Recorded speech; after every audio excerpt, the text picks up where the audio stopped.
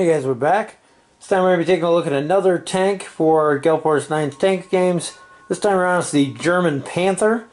And these actually came in the starter set, the Panther versus Sherman. And I wanted to take a look at the individual pack that's sold separately to see what kind of cards came with it and to show off the fact that it comes with the regular Panther as well as the Jagdpanzer. And we'll get in and take a look. I have to say too, I hate these new packaging with the pressed seams. The old ones used to just pop open. These you gotta like cut the whole side off, and they're a pain in the butt to get open. And I guess it's more secure because you don't have to worry about people opening them up in the store, but at the same time, yeah, they're a heck to get into. So we have a nice artwork of the Panther there, and it's a Desert War camo. Got our lower chassis here. It's pretty much the same for both. They share the whole lower hull. Then you have a complete separate build for the top half.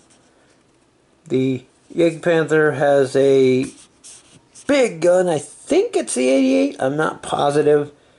And becomes a nice tank hunter. The Panther, on the other hand, has a slightly smaller. I'm not sure what gun came on those. I'm sure someone will yell at me in the comments. But it's got the side skirt armor plating there. The cool thing about the model kit, though, is that if you don't glue the top half of the hull to the bottom half, it comes with parts for both. And I've seen people magnetize along this lip here on the lower half to the top. And you can actually pick and choose and swap back and forth between both. It's cool that they give you the parts to build both. So for the Panther here, we got 32 points. 7 initiative is really nice. 5 damage is up there. 2 armor is pretty good for a tank this size. 6 hull points. As with all German tanks, you have the Blitzkrieg ability, which allows you to make a move instead of a repair roll during the command phase, which is really nice. And then a little fluff text down here. The Panther did have the 75mm gun. And long barrel too. Onto the Jagdpanzer. It's 35 points. This one has the assault gun rule because it's a tank hunter. 6 initiative, 6 damage is very nice. Again, 2 armor, 6 hull, pretty standard for a tank of that size. Blitzkrieg again. And the fluff text down here does confirm that it was upgraded to the 88, which is the same gun that ended up being on the Tigers that caused so much havoc. Beast of a weapon. And keep in mind, because of the assault gun rules, you have to shoot at targets that are either completely in front of you or within the fire arc of the front hull. There's a whole section on that in the main rulebook. But both can have a complement of 4 crew, which is also nice. For our upgrade cards, we do get a new unique commander, Dr. Franz Baki. 6 points. Gives you 1 damage if a target's at close range. Before the game begins, this tank can make a normal move. Gives you that cool little additional Blitzkrieg type move at the beginning of the game. And that bonus to close range. So gives you an incentive to get right on top of people. That is a German unique commander as well. Next for our upgrades, we have a Tungsten Shot, which is a German card. 2 points. Discard to gain +1 damage. If you roll 2 or more 1s with this attack, the entire attack misses. Gotta be careful on that. If you hit, it can hit hard, especially combined with our commander there if you're at close range. It's though pretty easy to miss with it though as well, and then it becomes a wasted card. And the rest are universal upgrades. First one is a crewman here, Deadeye Gunner, 3 points. This tank may upgrade 1 uncancelled hit into a critical. Very nice. Next we have a radio op, the radio coordinator for 3 points. During the shooting phase, another friendly tank gains this tank's initiative. If you're using the Panther with that 7 initiative, that can be very nice to swap over to something that may be a bit slower. And finally we have Toolkit here for 1 point. And this tank may reroll a failed repair rolls for busted track, damaged engine, or jammed turret. Nice thing about this one is it's not a discard, so if you happen to get more than 1, you can keep using it. Can't go wrong with that for 1 point. onto our spruces here.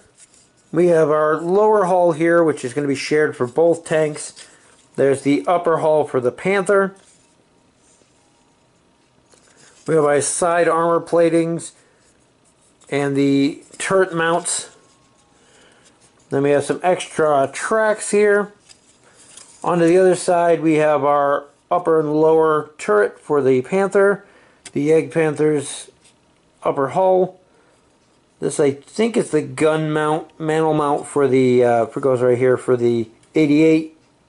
There's our exhaust pipes and the rear section. We have a couple extra bits. Yeah. Have a couple extra bits here. These look like lights maybe. It's hard to tell, things are so small scale. And there's a hull mounted machine gun for the Panther. And of course the bottom mount for the turret. And on the other spruce here we have our treads. Some more extra track links. I believe these are fenders. Go over the front of the tracks. We've got a couple spare wheels, I think those are. That's a hatch. Those are our exhaust pipes here. We got more side hull armor. Some more hatch doors down here. That looks like a top hatch there. We got a couple more options for the hull mounted machine gun. And we have our 88 here, and then the long barrel 75. And then a couple extra bits there on the end. And I don't have the Jagdpanzer assembled. I'll place that in here at the end, but I do have the regular Panther. And I've done mine up in primer gray to match the German tanks, but gives you an idea what that looks like. Extra wheels up there, those extra track links along the turret. Pretty cool model. I love the long barrel 75. And like I said, I'll show you the Jagdpanzer here. So there's a look at the Jagdpanzer assembled. And I haven't done anything with these yet, but I plan to put some magnets on there so that you can remove this top half, put on the standard Panther top half, and you'll be able to pick and choose either tank. And neat that the kit let you do that. I wish there was a way just to buy the tracks though, because I would love to have just both available without having to swap them. But of course you can't buy just the tracks anywhere. But it's a neat little kit that gives you the option for both. And that's going to wrap it up for our look at the Panther expansion. Pretty much everything is the same as what you get in the starter set one, except the named character. I think he's a new one. Other than that, everything else is the same. Can't go wrong with having extras of these though. As I said, with my original ones, I did glue them together. But with the new one here, I'm going to do the magnet thing and make it so that they can be interchanged between the Panther or the Jagdpanzer, depending on what I'm planning on using it for. And that way I have a little more versatility in my builds. I know I talked about it in the original starter set video. I wish I had actually kept through with it on those. But for now, I was using the Panther more at the time, so it made more sense to do it that way then. Now I'm going to have both, so I'll have options available.